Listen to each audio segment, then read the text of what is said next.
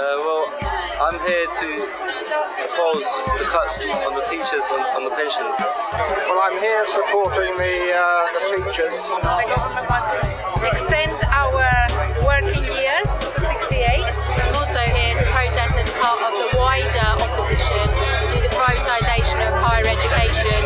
I think it's very unfair that young teachers today are being forced to pay huge amounts of their very meagre salaries. A huge increase in tuition fees. And there is absolutely no way why we should pay more and get less at the end. Well, I don't think the overall situation is good, to be honest.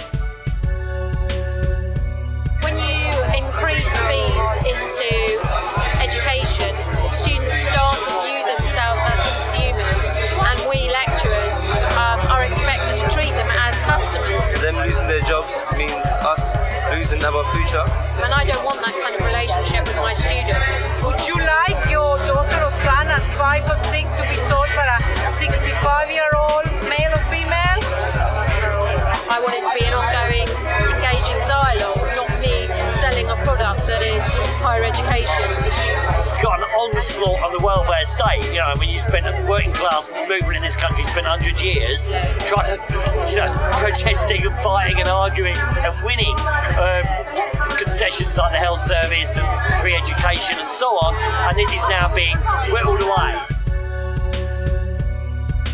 5 or 10 years' time, I imagine that the vast number of students that come to Kingston from non-traditional backgrounds won't feel able to go into university. It will become again the preserve of the elite middle class. And what will actually happen is that people will leave early, but they'll leave early with a reduced pension because they won't be able to keep going to 68. We've just had a budget with tax cuts for the mega rich What a time to be getting rid of the top rate of tax.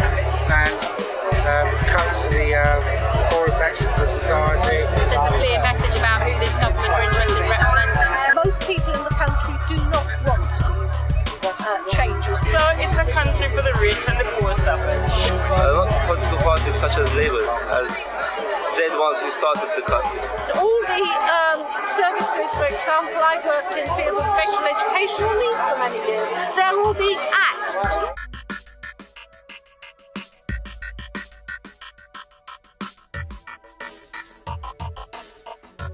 I think the fact that unions like Unison are not calling their members out and are effectively giving in on a very bad deal from the government is very bad news. They're too wedded to the Labour Party, they're very conservative. They're not used to fighting.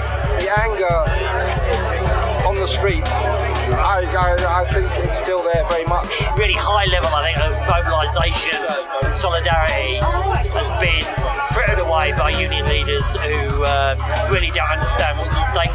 Today is the teachers, tomorrow is somebody else. Well, it affects everyone, not only the teachers. What they're doing is wrong. What they're doing is affecting the people and the future. We're right, we should be sticking together. I mean, it's like with the poll tax, you're probably too young to remember it because nothing could be done. But we all came out and it had to be abolished. I think industrial action is still the best way to stop the cuts. Strike, along with a sort of broader campaign that mobilises as many people as possible. And join with other people so that we can overthrow this government, which has basically no mandate. Like we are doing, we are striking. What I would like to see is a general strike taking place. Ultimately, what I would like to see is a mass revolt from below taking place. I think the more people, I didn't realise how much power they've got.